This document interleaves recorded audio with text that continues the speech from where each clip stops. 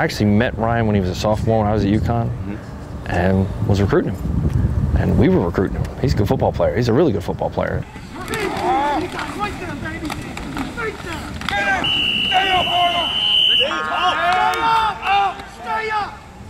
He's from Maryland, so I know everybody at Maryland.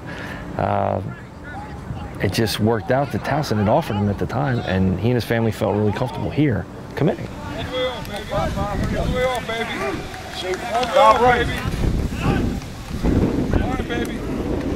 Everybody's from a different place. They have the urban dictionary, and you know how country guys speak. Well, we got a deaf guy. What makes you want to compete on this level as opposed to playing in a deaf school?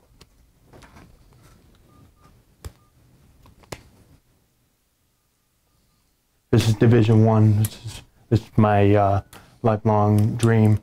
I've worked hard to get to this level. I know I can do it, so that's why I'm here. My athleticism, my skill, I think I'm doing fine. It's just learning the system.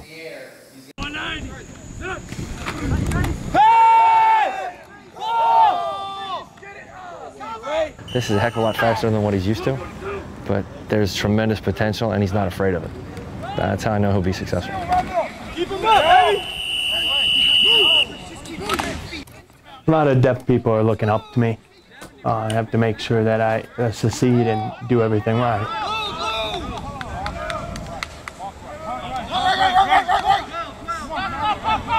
The players here are really nice. They know how to work something out with him.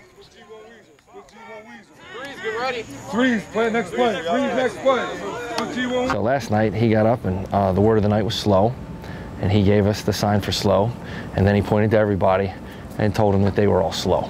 And for a freshman, that's pretty awesome. I know that I came here with a chip on my shoulder. I know I have to do twice as better as anybody else.